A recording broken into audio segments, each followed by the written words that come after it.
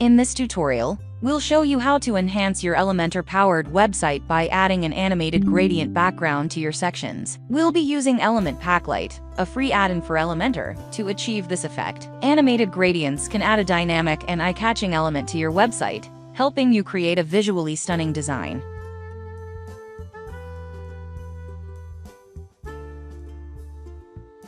Install Element Packlight free add-in. After installing and activating Element Packlight on your WordPress website, navigate to the plugin settings and ensure that the animated gradient extension is enabled.